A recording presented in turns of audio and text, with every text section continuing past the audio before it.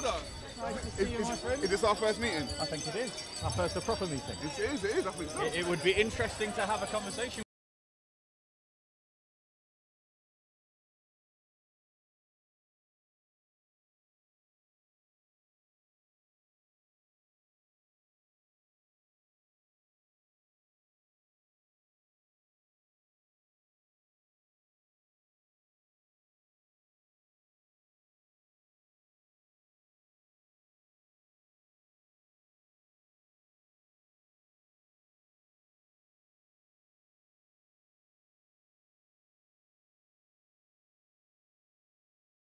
It might not be on the topic that you think it is. Fine, whatever it is about. What I would like to talk to you about, actually, is why you apostatized.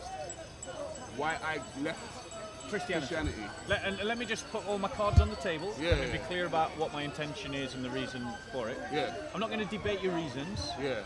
What I want to do is learn from you and learn what your reasons were. Right. And what I would ask you to do is not to give sort of retrospective reasons that you now have, but to explain what was going on in my head at the time. Bingo. Right. Okay. Is that all right? Yeah, that's fine. Yeah. So that basically like a mini interview, a conversation. Yeah. I'm not going to challenge you on anything you say. You can challenge me, Bob. Let's Well, do it. no, If you want. We can talk about God. The reason why I believe in God. But for the moment, what I'd like to talk about is you're on record as stating that you were once a Christian. Yes. I know some people who have known you in another life who testify the fact that you used to keep a Bible and so what? I've never used to keep a Bible. Okay, then maybe they're giving me some duff information and I'll go and talk to them about it. My family used to. Fair enough. But myself, no. So, I wasn't that deep into it. Yeah. If I'm honest with you, most of my family were Seventh-day Adventists. Well, all of my family are Seventh-day Adventists. Yeah. My mum was Seventh-day Adventist. Yeah. But she was in and out. Right. However, in my teenage years, Yeah. I was really close with my cousins. Yeah. So I used to go with my cousins to church, Yeah. not my mum. Right. So I was always with my cousins and my aunts at church. Yeah. And that is where I kind of built up my understanding of faith Christianity and and so all on that and kind so of stuff. forth. Yeah. So Because I am a white man and this heat is killing me, can we stand a bit closer to the shade? I thrive in that, Bob. Well, you can stand in the sunshine. I thrive in the sun. I'll stand in the shade. So go on. So you started going to church with your auntie and your cousins. And my cousins, yeah. And you said that you weren't that deeply into it. What do you mean by you weren't that deeply into it? Okay, so let's say I was, because we went on Saturdays, right? Yeah. So 7 events on Saturday. So let's say a solid 5 years. Yeah. Solid 5 years from maybe the ages of 11 up until about 16, 15, 16, I was in. Yeah. Every Saturday, go in. Yeah. And Sunday was Sunday school. We did Sunday school as well. Yeah. And so, yeah, I mean, a solid 4 or 5 years. Yeah. So it took up a fair chunk of your life. And what were you doing at church? You know, when you were going. Well, we were like the same stuff. We listened to the pastor. Yeah. And then I don't know if you know anything about the 7-day Adventist. So sunset on a Friday.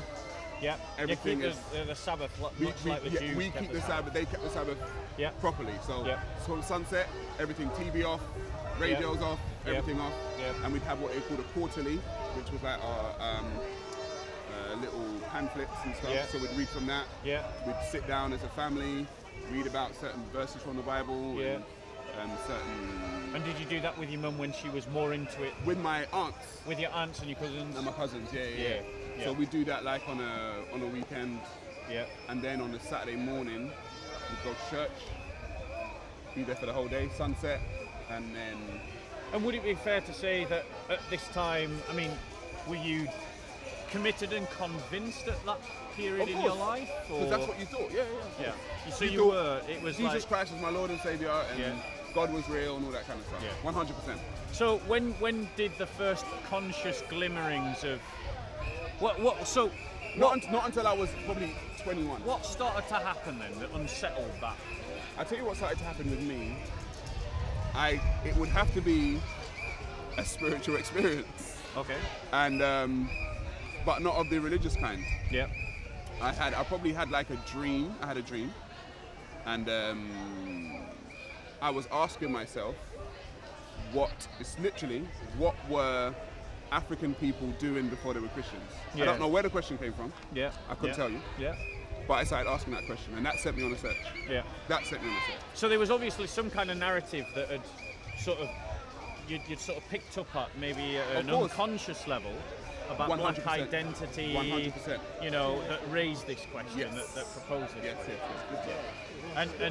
And so you asked this question to yourself, and then you said you had a dream, and like I dreamt about it, like what were we doing, and then I would ask myself on a regular basis what we were doing, and then that question was niggling in the back of my mind because I was around a lot of people who were talking about black identity.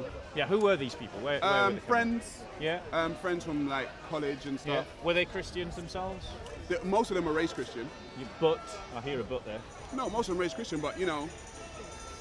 Weren't practicing? Yeah, like part-time Christian. You know, a lot of people do part-time Christianity. Yeah, totally. They do absolutely. Cultural Christians all over the UK do part-time Christianity. Yeah, culture. Yeah, my family are raised Christian, but you know, I don't really practice, but I believe in God. Those type of people. Yeah. So and then you know, and a lot of your friends who were talking about these black identity questions were coming from that perspective. Okay. So that's what kind of sent me on a search, and I started researching like the history of Africa. It was about like early 21s, but I was still wearing my cross. Yeah. I still thought of Jesus Christ as my Lord and Savior. I would say up until the age of about 24, 25, I was definitely a believer in Jesus Christ. Yeah. And this question about black identity, was that something that was ever being addressed in the church? No. Not in my church. Yeah. So you had this fundamental question. Did you go and speak to your pastor about it, or? Nah. Why not? I wasn't really that cool with pastor. Okay. Me and pastor weren't that cool. All right. You weren't getting on with your pastor? Nah, we weren't that cool. Right. We had a big disagreement when I kind of understood my black identity as well. So yeah, I think he could sense that I wasn't really part of the clique. I was the rogue. Yeah. My pastor could sense I was the rogue. Right. So he was. So something even before you left the faith, something had already started in you. That meant that your pastor had seen you as someone slightly outside of 100% of the camp. 100%. And would you be able to pinpoint what that was? I probably wasn't coming as much. Yeah. And I'd also tell you what, my cousin held like what they would call a men's meeting. Yeah. And men's meeting was like every Thursday. And so all the guys from like the church would come together and we'd speak about man stuff. Yeah. In relation to church, but a lot of man stuff. Yeah. And it's there that a lot of the stuff that I was learning would come out. Yeah. So I talked to him about black identity. I talked to him about is Christianity best for us, all this kind of stuff. And what were they saying? And they were like, well, the Bible says this, and we shouldn't really think about race too much, and all this kind of stuff. Yeah. And so from those meetings got back to pastor, and he was like, this guy's a little bit of a rogue. Yeah. So and then the family started talking. Yeah, go on. Then the family started talking and saying, oh, we heard in the men's meeting that you were saying certain things, and you know, what are you questioning and stuff. Yeah. So I was like, you know, I'm on my own journey, so I'm still going to talk. I've always been outspoken. Yeah. People can never shut me up. So I'm just that kind of person. Fair enough. So you started down this. So what I'm hearing is that you were making friends amongst people that were asking the same questions as you. Yes. And when you tried to ask those questions in the church, you found that they weren't really being grappled with. And rather than your pastor sitting down with you and really wrestling with those questions, what they did is just sort of keep a distance from you and see you as I tell you what was a nail in the coffin. Go on. There's a nail in the coffin. I don't want to get to the nail in the coffin just yet. Okay, go on. I wanted to make sure I understand the journey first. Yeah, the journey. This is. And am I summarising the journey accurately? Yeah, I have no problem with the journey. What they summarise. So that process continues for a bit, and then what happens? And then I think the nail in the coffin was I was in a men's meeting. Yeah. And pastor said he's going to come to the men's meeting that day because it was just all the guys, right? Yeah. So pastor decided to come, and you're getting an exclusive story out of me now, Bob. This is supposed to be for my documentary. Yeah, I'm sorry. I jumped on you. You can use this as an advert. Should I tell it? Should I tell it? Should I say it for the documentary? Because I'm making one. But all right, you get it. Okay. But I'll retell it. It's fine. Yeah. So Pastor did a talk on Black history. Yeah. But from a biblical perspective. Right. Right. So what he done is that he used the curse of Ham. Yeah. And the curse of Canaan, Ham, Canaan, right? Yeah. And showed us a bunch of black people who were all black in there, and he said that Ham was cursed, his son was Canaan, and that's how black people came around. And I listened to him for like an hour and a half tell this story, and then he showed what black people done and the civilizations, and I stood up and I was like, Pastor, essentially you're telling me we're from a cursed people. Essentially. You're telling me that the reason why we're black is because we're from a cursed people. Yeah. And so I was like, I don't buy it. I said, how can you as a black man... Just for the record, I don't buy that either. That's fine. But I was saying, how can you as a black man, with all black men amongst you, tell all of these guys that we're cursed, essentially? And so I said, Black History Month is supposed to be the upliftment of your spirit as a black person. You just told me that I'm cursed for an hour and a half. Yeah. And I said, I don't buy it. And he was like, no, well, you need to understand. I said, no, I don't buy it. I said, I didn't use the term bullshit. Yeah. But I essentially said, you know, you're talking bullshit. Yeah. And I don't believe what you're saying because from my knowledge, black people didn't come from that curse. Yeah. So, and I walked out, and that was like... And that was it. That was sayonara. Now, out of interest, why at that point did you not think to yourself, right, I'll go and find another church? Because I was literally done with church. You were done with church? I was done. So that experience was so negative to you? No, because I knew that I existed before the church. Yeah. When you say I guess you mean black people. Yeah, black people existed before the church, and so that was my. There's a good argument to say you existed before the rest of us, but carry on. You know, it's like, I'm the daddy. I keep telling people. Maybe we'll skip that. All right, I'm the daddy, but what I'm saying is that when I realised that, because the narrative that black people generally got is slavery, of our history, let's say, it's slavery and colonization and all this kind of stuff. And so what it was for me is that I'm now coming into the realization that we existed before all of that stuff, and we were doing other stuff before all of that stuff. And so when I realized black people's relationship to Christianity, the current form of Christianity, I always say the current form because Christianity was you had the Coptic Christians and you also had the Ethiopian Christians before that, and it's a different form of Christianity. Yeah. Books got more, they got more books, all this kind of stuff, and they have different teachings. So I said I existed before, or we existed before Christianity existed. Yeah. And so I was done with. Yeah. I was done with Christianity. Yeah. In terms of and so what I'm picking up from that, and as I say, that for those of you that are listening in, you're probably expecting a debate, but actually I'm just conducting an interview. So if you're expecting some kind of debate, you're going to be disappointed, I'm afraid. But what I'm hearing from that is that fundamentally questions were not being addressed in your fellowship that needed to be addressed. Were there other things going off in your life as well? Like because I was doing quite well. That's when I was really acting. I was on TV. I had my girlfriend. We were like stable. Like it was really like my life was cool. Yeah. It was literally that part because she started my girlfriend at the time. She started saying oh, I think I want to get more into my Christianity. And I was like, what? I'm just getting out of it. What are you talking about? And she was like, no, my friends are going to church more. And I'm like, no. Come over here. Let's talk. But we're no longer together. Right. But I was what, 24, 25? Long time ago. Yeah. The hair's gone now. And since then, where has your journey taken you? Well, it took me...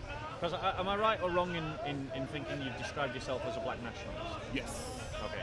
Yes. Now, just pan out for me what that means. Okay, so I am for the forward movement and upliftment of black peoples on a global scale. Yep. So essentially. Pan-Africanism, you call it Pan-Africanism? Yeah, I was gonna use that phrase. You can use Pan-Africanism as well. Yeah. So I really want to deal in race-first politics, and I've always said to people, the reason why I want to deal in race-first politics isn't because I'm a racist or isn't because I hate people. Yeah. It's because what I found is I've been around the globe. I've been to all places. I've been to Lebanon. I've been to bloody Spain. I've been to Mauritius. I've been all over the globe, and what I found is a constant, and the constant is wherever you go, black people seem to be at the bottom of the socio-economic ladder. Yeah. Globally. And so if we all have, I've said to black people, if we have that collective experience, then we have something in common. My phone's ringing, sorry. Are you needing to stop? Nah, that's all right. Yeah. You can wait.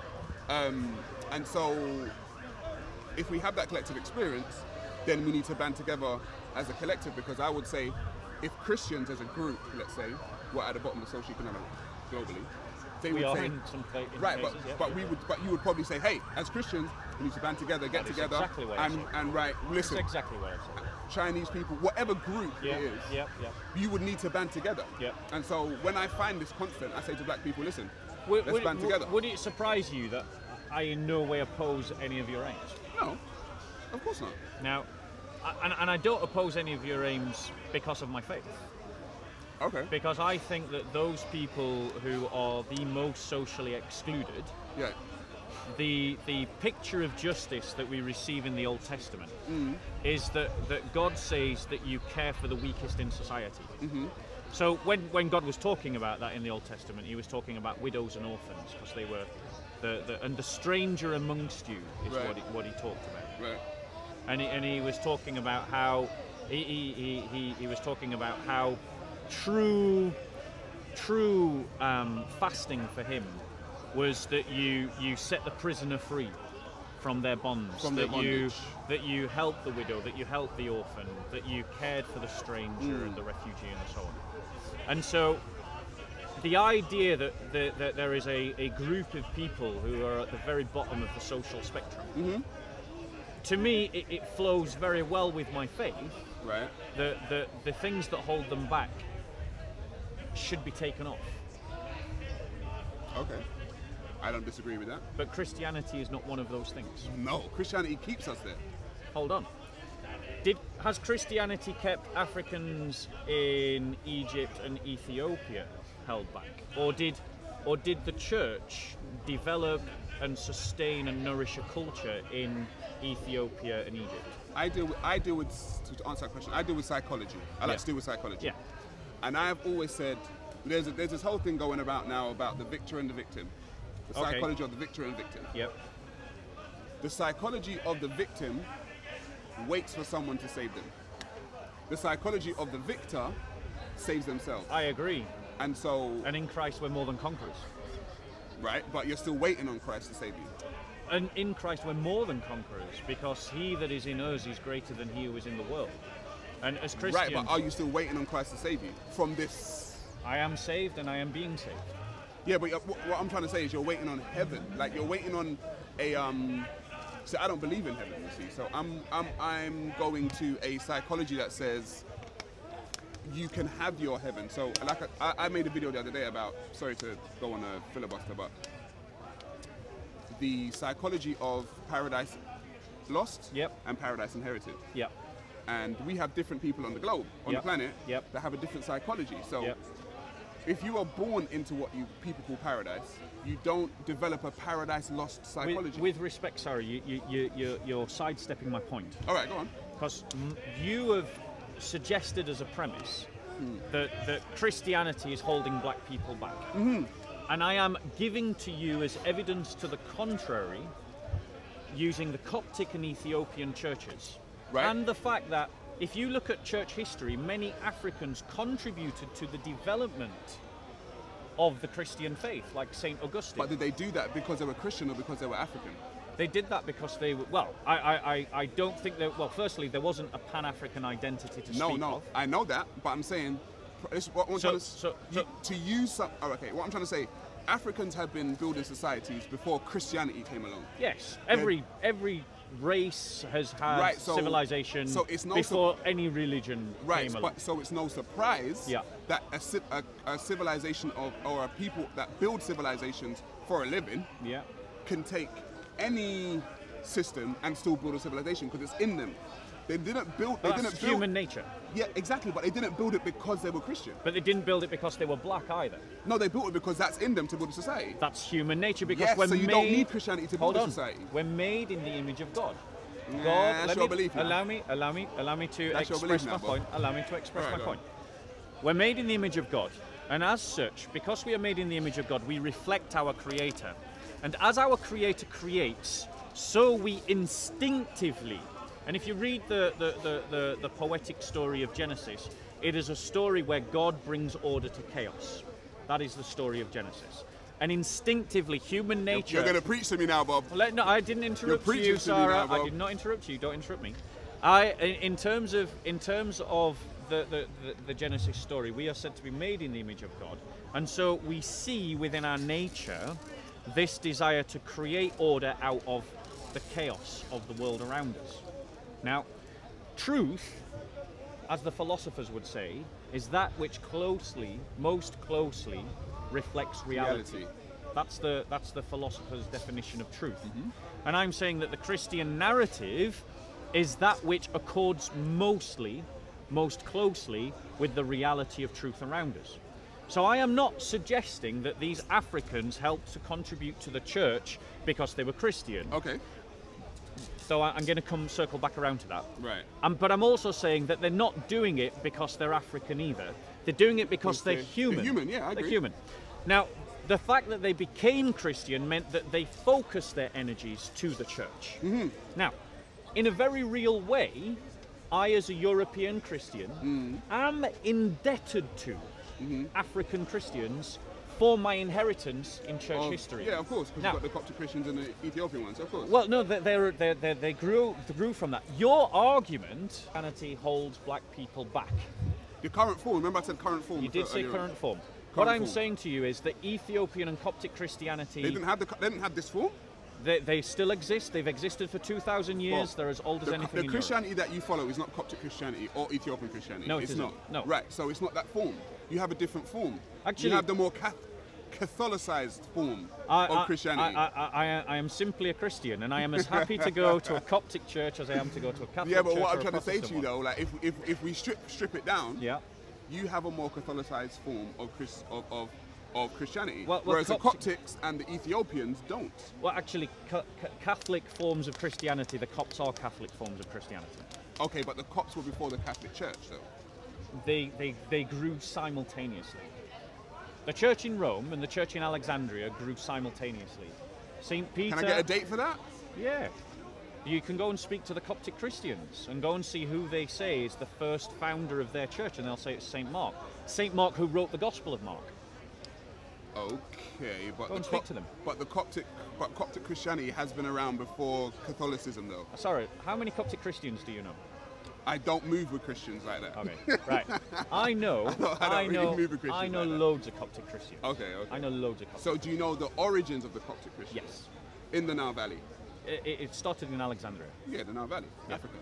Started in Alexandria, the city. Okay, so is it a coincidence that from a great civilization building people like the Egyptians,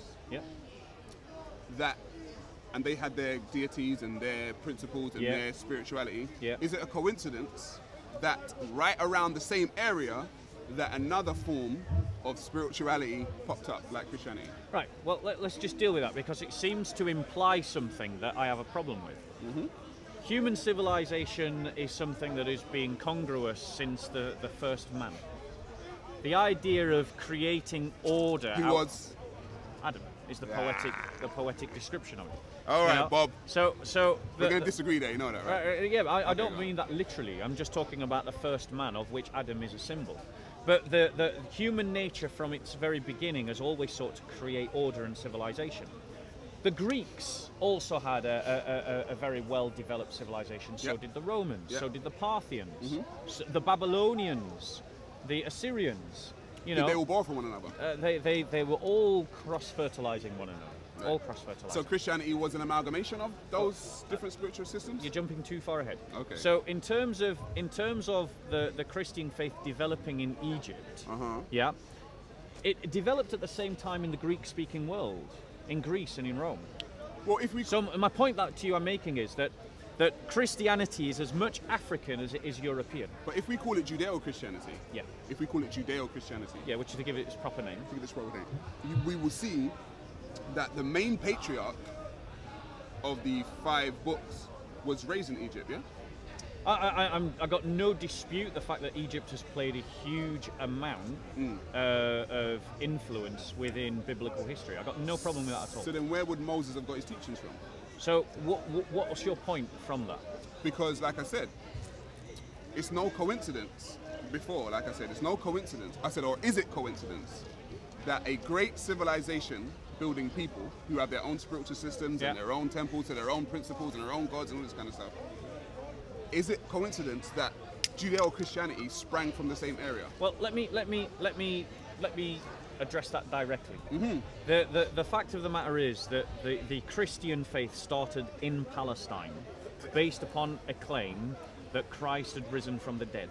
And that so radicalized the first believers that they went out in all different kinds of directions to proselytize this belief that Christ was the Jewish Messiah and the Savior of the world. So what about Judeo-Christianity?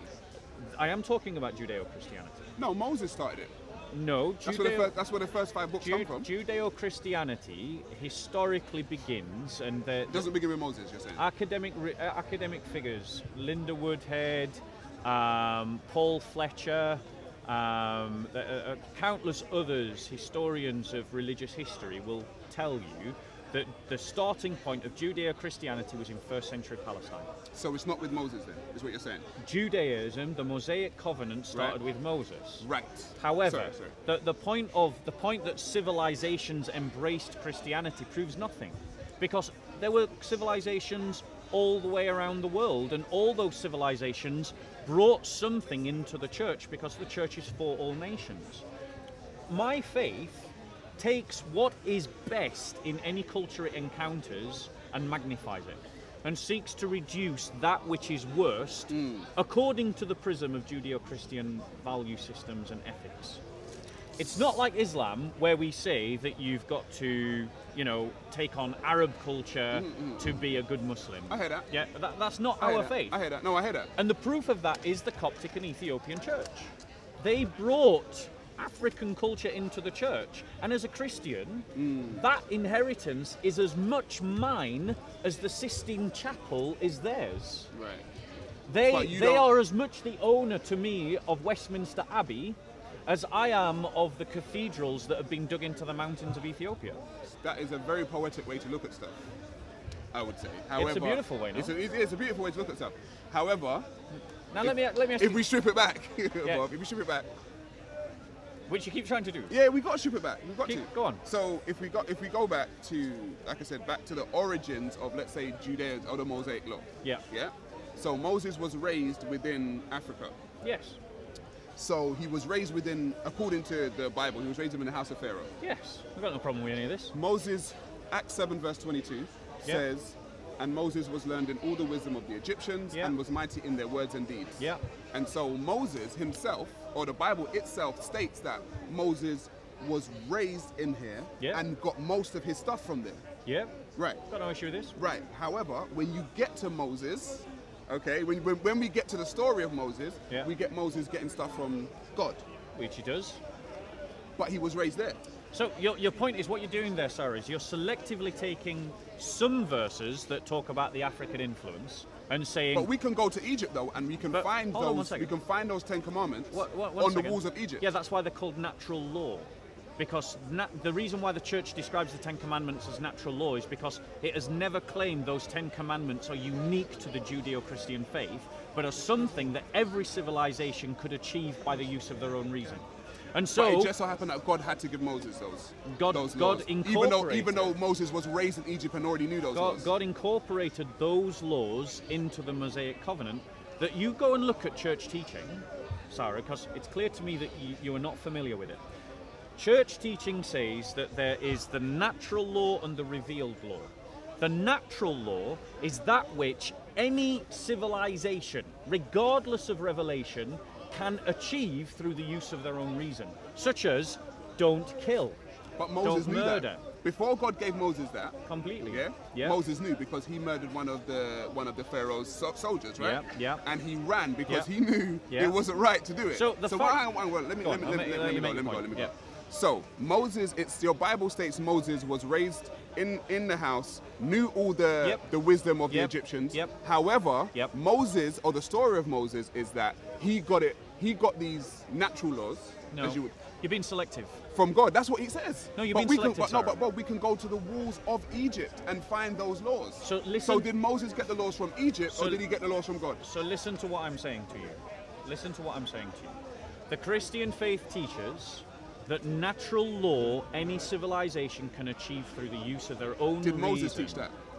What? You said Christianity teach that. Yes, this is what the church teaches. Did Moses teach that? I can't say whether Moses taught that. But so then who am I to know? I'm going back to the story of Moses. But my authority is the church, not Sarah Garvey and not Sarah Garvey's I'm going back to Moses, though. You're going back to the church, a bunch of people who didn't get the revelation. Moses got it. Let me finish my point and then engage with it. All right, go for it. So here's my point.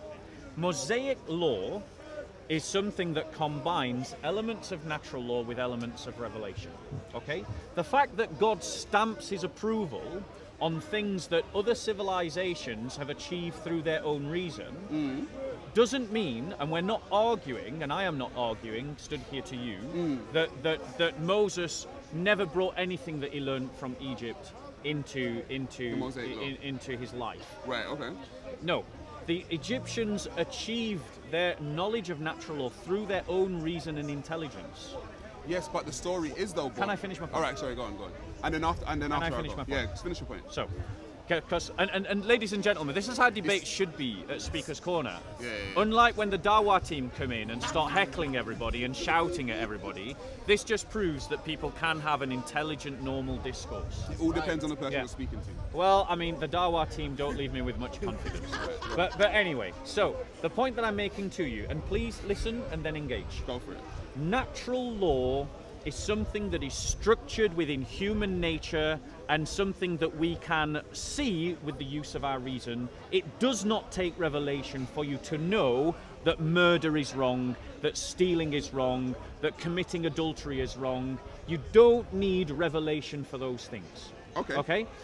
Egypt had those things without any revelation from God, and so did other civilizations as well. Egypt is not unique. Agreed. The Babylonians had it also. Agreed. Now, Moses has a supernatural experience with the divine. He has an encounter with Elohim, with Yahweh, the burning bush, and this radicalizes his life, and he takes the people out of Egypt. Now, when they come out of Egypt, they have been slaves for 400 years. They are essentially savages. And God brings his law, brings his covenant to them, dealing with them where they are, the savages that they are. Okay? Now, I am not denying that Moses was influenced by Egypt, that he knew these things. Right. The fact that God then takes these natural laws and brings them into the Mosaic covenant doesn't mean that they are not also from God, because God is the creator. These things are natural laws. They are structured within the human heart. You can see them just using your own reason. They are there because the creator created them in you. Yeah, but what you're saying is, what you're asking me to do is, right, I'm trying to be as objective and logical as possible. Yeah. What you're asking me to believe, Moses already knew these laws. Yes. That God revealed them to him, again, even though we already knew them, and then he gave them to his people. And it's more not like a stamp of authority. And it's not, Moses already knew them and then revealed them to his people. Where does it say he doesn't know them? No, I said he knew them. All right, hold on. When he murdered the Egyptian god, what did he do? He ran. Why? Because he knew it was wrong. Exactly.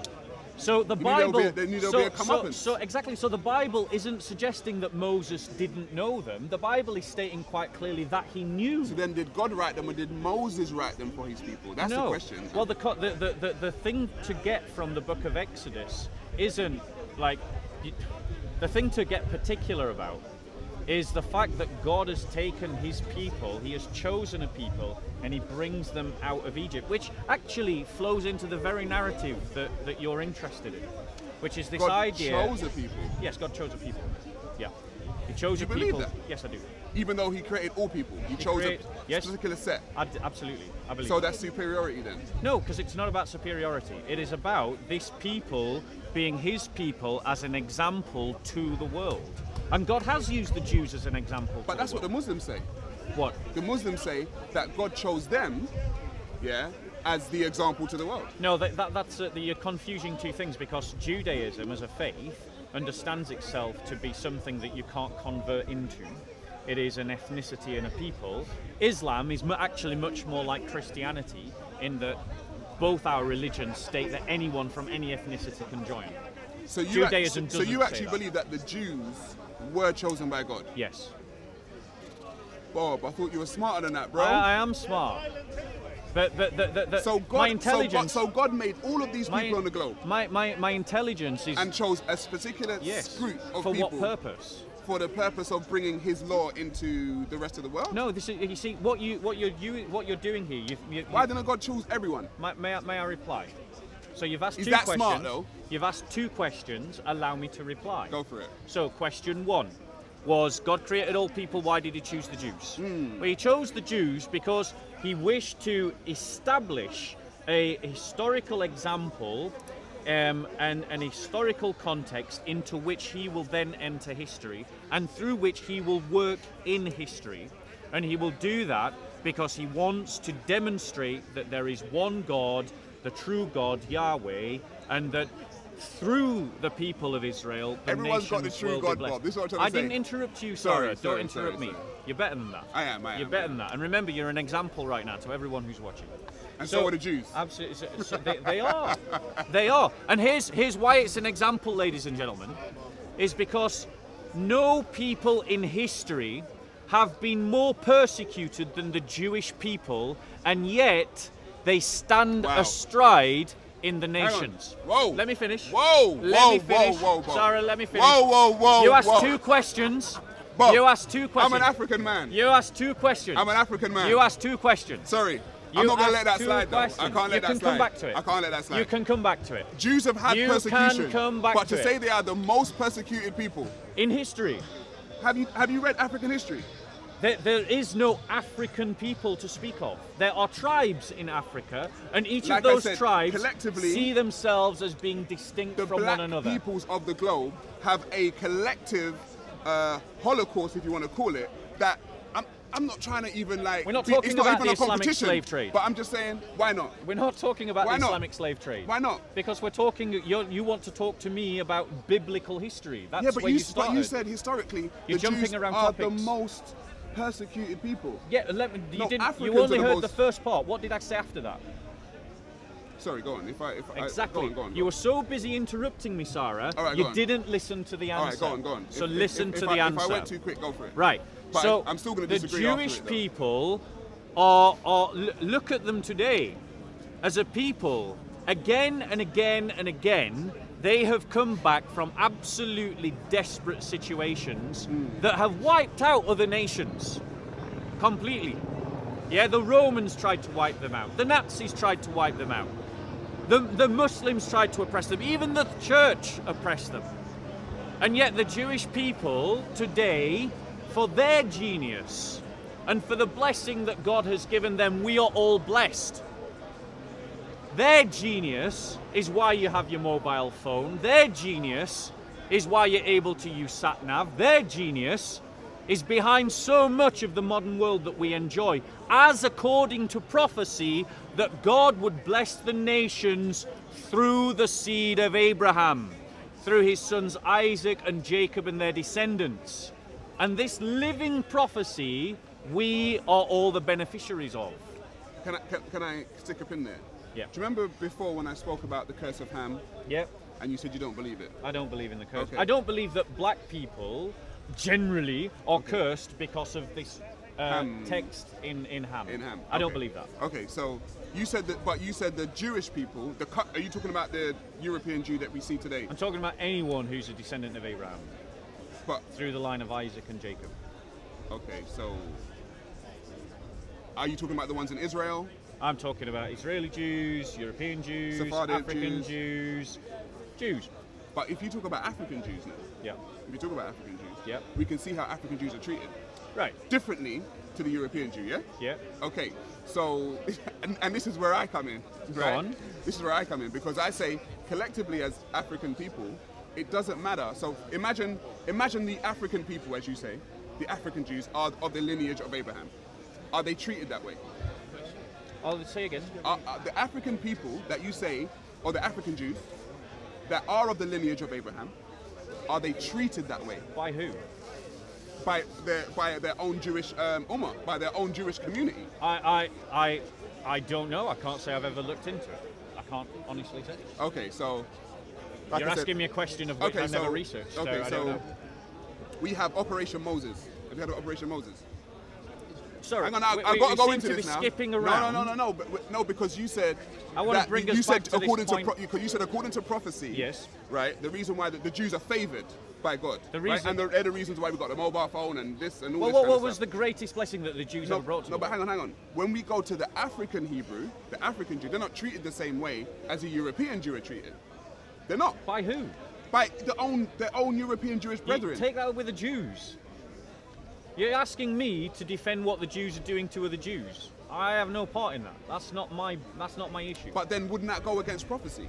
No, because the point you're saying there's only a particular group of European Jew that are favoured. I have never said European. No, you don't have to say it. I haven't said. But that's what we can see. No, that's what you're saying. No, but that's what we can see, though. No, that's what you're saying. I have not said that. Bro, did anyone hear the word European Jew slip out of my mouth in that way? No. Bro. Yeah, but here's the problem, Sarah, is that... That's why I speak about black politics, because it doesn't matter where black people stay. They're treated the same. They're treated the same globally, because black nationalism is so important to you, you have misheard what I've said. Because I have never, ever sought to defend any kind of discrimination or even suggested in any way that the European Jew is better than the African Jew. You don't have Those to. words did not trip out of my mouth. No, I never said they did, and I'm not saying you did. You said that you tried to imply what I'm saying to you, that was what I was talking about, and I was talking about something entirely different. Okay, but what I'm saying to you is, when we look at the Jewish community, okay, the favoured ones by God, as you put it, and there are many people within this favoured community. You've got Asian Jews, you've got African Jews, you've got European Jews. From what you say, the seed of Abraham. Within that community, the African ones seem to be at the bottom of the socio-economic ladder. So they're not treated the same. Because when people say, by who? But hang on, wait there, bro. In Africa. Wait. So by other Africans. Wait. When you say Jew, a picture automatically paints in your mind of what a Jew is, whether you believe it or not. You don't think of an African when you say the word Jew. That may not be the same thing that you've got and I've got. You don't think of an African when you say the term Jew. I'm sorry. No one does. I'm sorry, that's not true. If I say the Jews, they'll be thinking about African people or Asian people. What does that prove? Or You're talking European to me. People. If they have a different perspective, what does that prove? You're talking to me, we don't Sarah. think like that though, because we're we? psychologically programmed. Man, you don't think the same on a lot of things. So what did it surprise you that we think differently about when we talk about Jews? So let me have an objective conversation. I am trying to have an objective conversation with you, because the thing that is your concern is black nationalism, and the original premise that sent us on this very. Well, we were actually talking about why I stopped becoming a Christian. Absolutely. And we're going to split this conversation into two, I hope. Two parts. So my point to you is that the Coptic and Orthodox churches in Africa that are as old as anything in Europe demonstrate that Christianity is not a hindrance to black development. Remember, I spoke about the current form. When I am speaking of Christianity, you're speaking about in its entirety. I am speaking about the global church. I'm not. Right. I don't. Right. So what you're doing now I'm talking about the white Jesus and the curse of Ham and all that. It's a hindrance to black people. Let's just deal with that the white Jesus. Yeah, let's deal with that. The very first picture of Christ that I ever saw when I became a Christian was not of a white Jesus. What was it of? It was of a black Jesus. Fantastic. Where's that one? Yeah.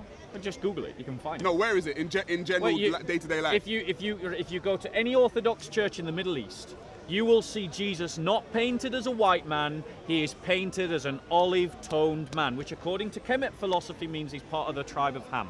Now, whose philosophy? Callum. Speak to Callum. He's talking about all these groups having their origins in Africa. Okay. However, the point that I'm making to you is that Jesus, when I was in Japan, Jesus was portrayed as Japanese. I know for a fact, because I've seen them with my own eyes, that the Coptic Christians portray Jesus as an Egyptian, Ethiopian Christians portrayed Jesus as a black African. Right, because that Ethiopian Christianity, right, came before, like I said, the current form of Catholicized Christianity. No, I said this before to and you, I corrected you then, and I'll correct you again. The Coptic form of Christianity, the Ethiopian form of Christianity, is Catholic. Because the thing that defines a Catholic church is the structure of bishop, priest, and deacon. Okay, but what you are doing, okay? Talking about my faith. Yeah, but what you're saying is you look at Christianity as a... Which it is. A global community. But it's not, though. It is. It's not. It is. It's not, though. Because you have different forms of Shall Christianity. I prove it to you? Yeah, but you have different forms of Christianity, bro. Shall I prove it? Ladies and gentlemen, if you are a Christian, and I only want practicing Christians to do this, will you raise your hand, please? Right. Could you just tell me where you're from? What country? I'm half Sri Lankan, half English. Half Sri Lankan, half English. French. Nigerian. Nigerian. French, British. French, British. London. London. Irish. Irish.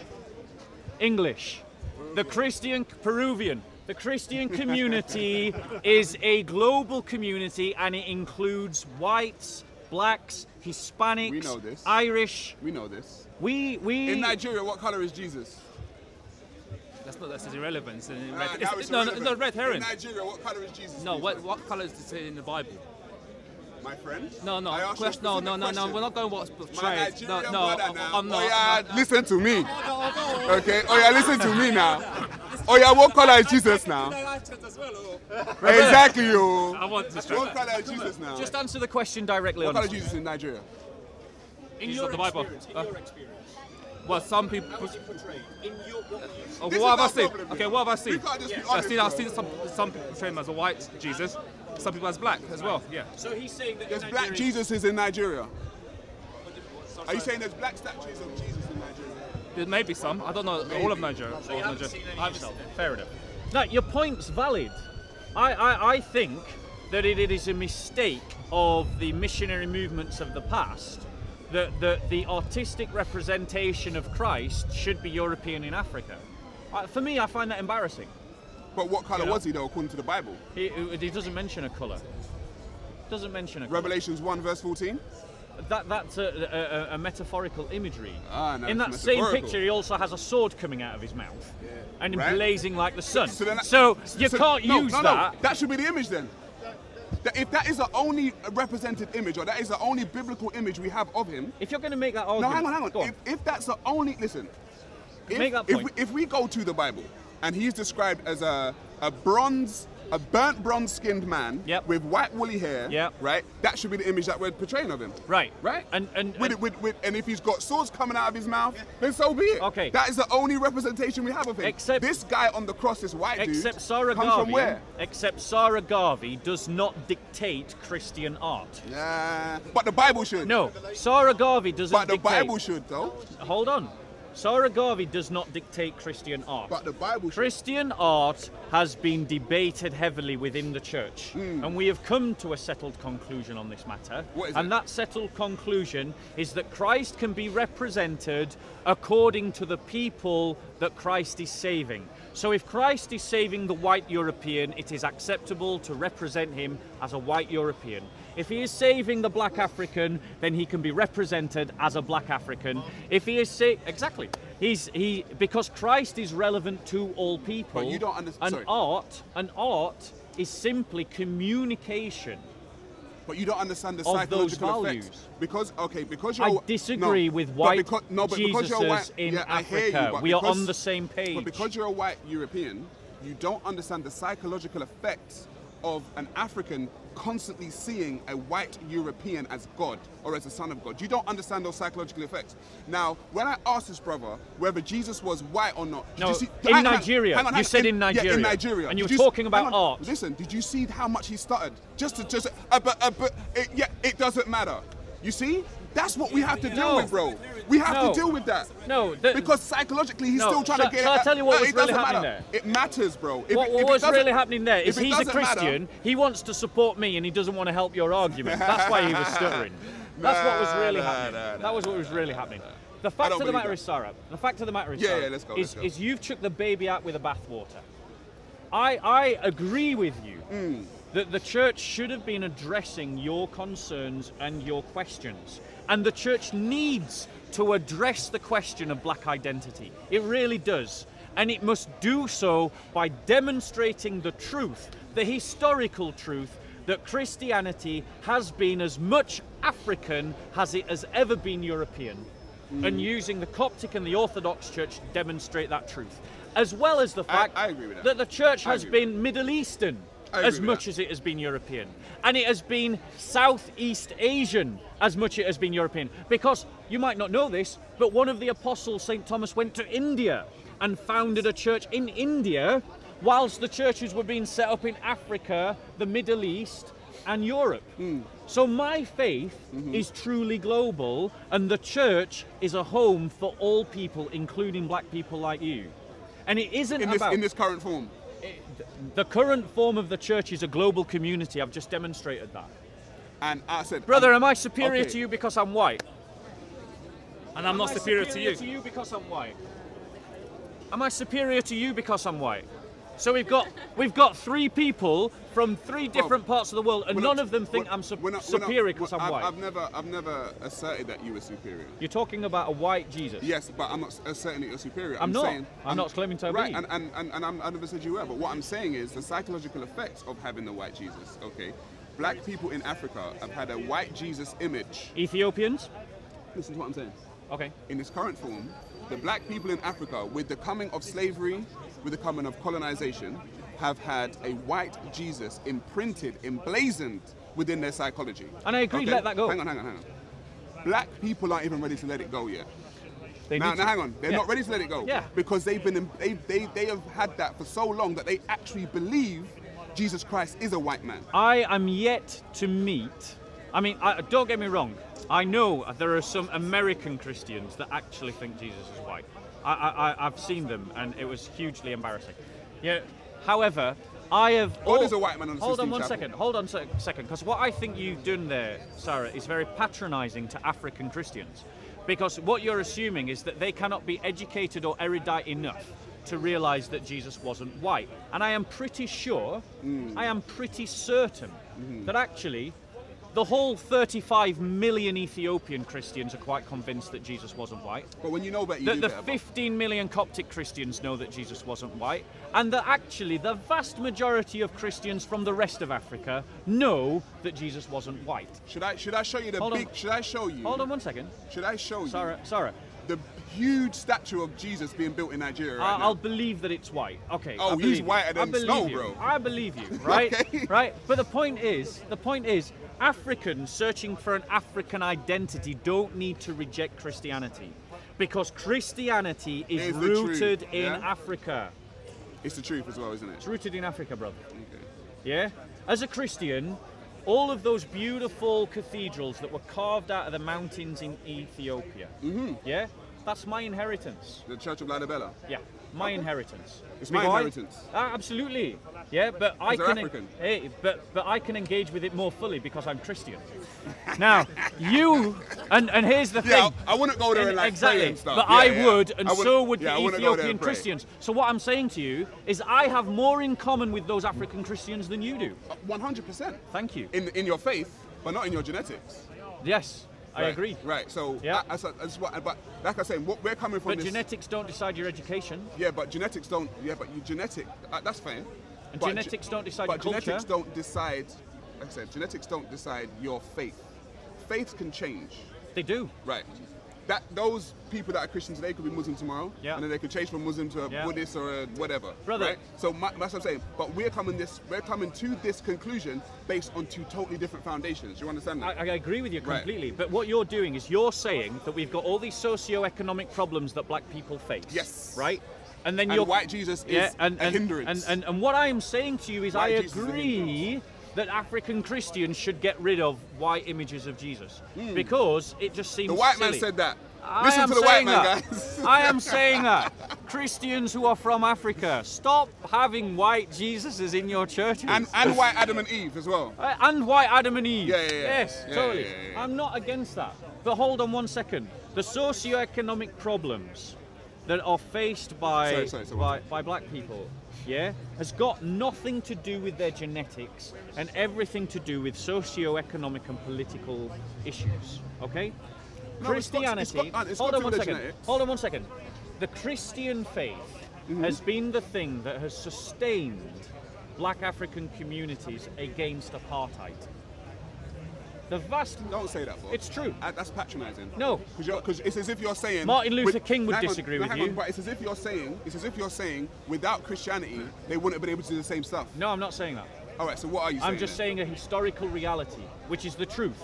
That regardless of how they came about it, the Christian faith has been the nourishing of the black African community in America through apartheid, and that's a truth. It's a reality. It has nourished them through... Are you denying it? No. It has nourished them through, Jim Crow. It has nourished them through all this kind of things. The Ku Klux Klan. The Ku Klux Klan, It helped to organise them in the fight against apartheid. 100%. The churches were fundamental to that But structure. it's not the reason they did it. You know when you look at those... Do you understand, Bob? Hold on. It's not the reason that they did it. Christianity is not the reason. That's not true.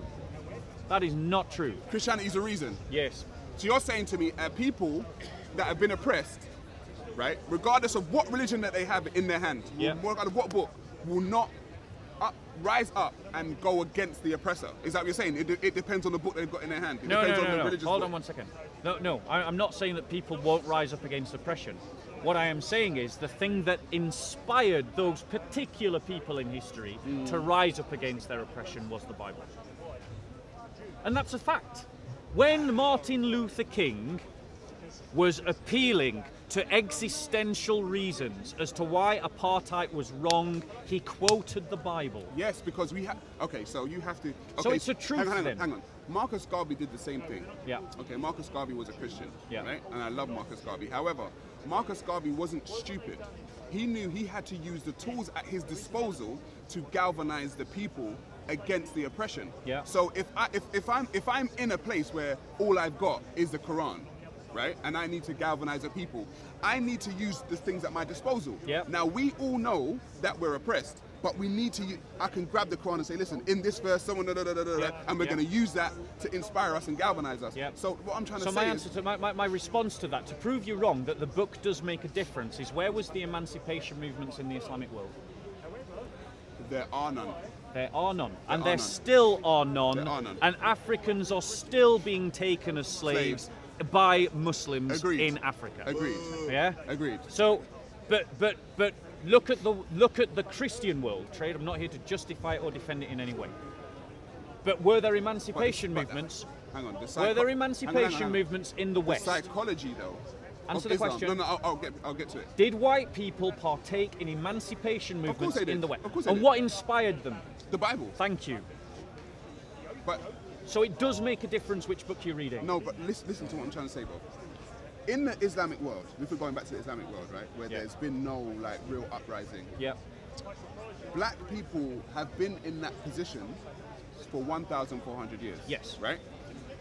They actually revel. What is taught, not just in because we know that the Islam is not just the Quran. Yeah. Right? It's all the hadiths and it's all the other teachings and it's a socio-economic standing. It is taught to black people that they are less than. Yeah. It's taught to them. Okay? Yeah. So I've spoken to black Muslims here and they don't think that it's a problem. They won't even speak about it. They're like, oh, well, yes, I know. I've spoken to the same people. Right, because the subjugation and the oppression, the oppression and the psychological effects run so deep. Yep. I don't know when the Arab world and Muslim world is going to have some kind of, uprising with the black people there, but it needs to happen. However, like I said, Nat Turner also used the Bible, right? Yeah. But what I'm trying to say is when you oppress a people, you don't necessarily need a book, because the people in Haiti, the Haitian Revolution, those people, those African people, rose up against the French, and they used African spiritual practices. If they had the Bible, they could have done the same thing. I'm not denying that other things have inspired people. I'm not making the argument that your argument is that the Bible in this instance was the thing. That is the historical reality. That is the historical reality. Now, let's be clear. In that case, it didn't need to be. Hold on one second. You know who Cassius Clay was, right? Nah, kind of. Are you thinking Muhammad Ali? No, I'm talking about the real Cassius Clay, the historical figure Cassius Clay. Oh, okay. I thought you were talking about Muhammad Ali. No, I'm not talking about Muhammad Ali. No, Muhammad Ali was a fool who took on the name of a slave trader, Muhammad and Ali, two slave traders, and abandoned, because he was brainwashed, to dismiss a name of Cassius Clay. Cassius Clay was a real emancipationist, a Christian who advocated for the abolition of slavery at the founding of America. Okay. So Muhammad Ali, that buffoon, goes, I don't want to take it. He was a good boxer. He was a good boxer until Henry Cooper knocked him on his arse. But he was. Yeah, but he still won. Anyway, let's not get into a debate about boxing. People get knocked down and they still won. They slit the glove. They slit the glove. But the point of the matter is, Muhammad Ali, like so many people who join these sort of Pan-African movements like the Nation of Islam, the Hebrew Israelites, the Kemits, one second. There's no such thing as the Kemits. Okay, Kemetic philosophy. There isn't. They have been brainwashed, and I'm going to use Muhammad Ali as an example. Muhammad Ali says he didn't want a slave name, Cassius Clay. So what he took was a slave owner's name, Muhammad Ali, right? Cassius Clay was a Christian. Some research for you. Yeah, I can't. So was a Christian who opposed the slave trade and was inspired to do so by the Bible. Was he a European? He was. Okay. Yeah. Now, let me just be clear, right? This is the history of how Christianity has been interplaying into this whole dynamic of slavery over Christian history. Because we know Christians have been as guilty as having slaves as anyone else. Yeah. What time is it, mate? It's 2:05. 2:05, that's fine. Okay. Yeah, it's more important than here, mate. Of course. No more. And just so you know, right? Like, just for those of you that might be new to all of this brother here, right, had a death threat put on him. That Islamic Dawah team are connected to people who conspired to kill this man, to kill the person stood in front of you because he was challenging Islam. Now, he can challenge me as much as he wants. I don't think you're going to conspire to kill him. I will never conspire to kill him. Do you know why? Because the book that you're reading makes a difference. And I am taught to love in that sense, my enemies. I agree with you. I am taught to love. So he is opposed to me ideologically, and I am opposed to him, but I'll never seek to hurt him. I want to convince him through love and reason that there is a better way. Yeah? Ain't gonna happen, but you can try, I'm gonna try hard. So, right, in 873, Pope John VIII banned the holding of Christian slaves. In 960 AD, Doge Pietro IV banned slave trade outright in all of his sovereignty. In 1080 AD, William I banned slavery in England and Normandy. In 1117 AD, slavery was banned outright in Iceland. In 1220 AD, the Sachsen-Spiegelberg condemned slavery, quoting directly that it was an affront to the image of God that all men were made in. In 1256, Bologna banned slavery outright. In 1315, King Louis X of France banned slavery completely and declared that any slave entering his kingdom was automatically free. By contrast, Islam. Qatar banned slavery in 1952. Iran banned slavery in 1929. Iraq banned slavery in 1924. Morocco banned slavery in 1922. Egypt banned slavery in 1895 because of the British. I'm not, so have you got Mauritania? Mauritania banned slavery in 1981. That's what I've got. 2007. Fair enough. Oman banned slavery in 1970, and here's the clutch, here's the clincher. Saudi Arabia, where Islam has been unchallenged for 1400 years and has dominated that culture, banned slavery in 1962. So that's the difference the books make. It is important. And I'm saying to you, as a black nationalist, your cause is just. It is important that people help to improve the situation of black people in society who are recovering from a historical injustice. Yeah. But you don't need to throw the baby out with the bathwater. I will say this. I do not disagree, right, that the Christian nations have banned slavery before the Muslim nations have banned it, right? However, like I said, the cycle, I'm dealing with what I have now, okay? So I'm saying the current form of Christianity, in its current form... Which Ethiopian Orthodox Church is. No, it's not. Yeah, it is. You know what I'm talking about when I say that, Bob. Yeah, but I'm talking about white Jesus. I am correcting you that No, Jesus no. is not portrayed Because, as all right, white. But you have to find me black people generally. 35 million in Ethiopia. Yeah, but when Ethiopia 20 million in generally that don't have that. First of all, have the Ethiopian Christian teachings, because that's what 81 books, I believe. It's 81 books, right? There's a difference in canon. They've got the 81 books in the Ethiopian Bible. And Do you know what they are? I can't name them. I'm not a Christian. I know what they are. Yeah, good for you. That's what you're supposed to. It's your history. Thank you. My history. What was I going to say? Yeah, the current form of Christianity that black people have, I would say, is a hindrance. And the reason why I say that is because you are waiting, okay, waiting on someone just ain't going to turn up. That's not true. Ain't going to turn up. That's not true, because you're assuming that... And not only ain't going to turn up, I would say that Jesus must be a black guy, because he's got black man's timing. Right. Because we're still waiting on that motherfucker and he ain't arrived yet. Brother. So let's not be disrespectful. I would ask you. I've got to roll out though, Bob. Do you know what I'm saying? All right. So I'll leave you with this point. Yeah, go on. And this is my final point, and we'll just stop. It's been interesting. Yeah. It's been a pleasure talking to you. It's the first it really time, has, it's the first time. And it just goes to show that people can oppose one another without having to descend in the kind of things that the Islamic Dawah team have brought to Speaker's Corner. But my point to you is this, right? I get the fact that the church wasn't dealing with your questions. And unfortunately, and I'm going to say this to the camera, there are lots of churches that are not dealing with the questions that are coming from their congregations. And particularly in the black church at the moment, a question that has to be dealt with is the question of black identity and the question of the slave past, right? And the churches have got to grapple with those things. But the church is black as much as it is white, and it has always been black as much as it is white. And Africans are as much a part of the church history as Europeans are. Christianity is not a white man's religion. It is a religion for the world and for all nations, including your own. Fantastic. And I'll say this in closing. Black people existed before Christianity, before Judaism, before Islam. And so we existed within nations, okay, that flourished. So we don't necessarily need either Judaism, Christianity, or Islam.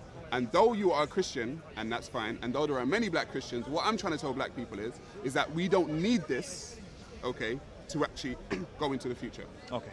It's a pleasure talking with you. You look after yourself. Enjoy the rest of your Sunday. Peace, family. Peace. Take care, guys.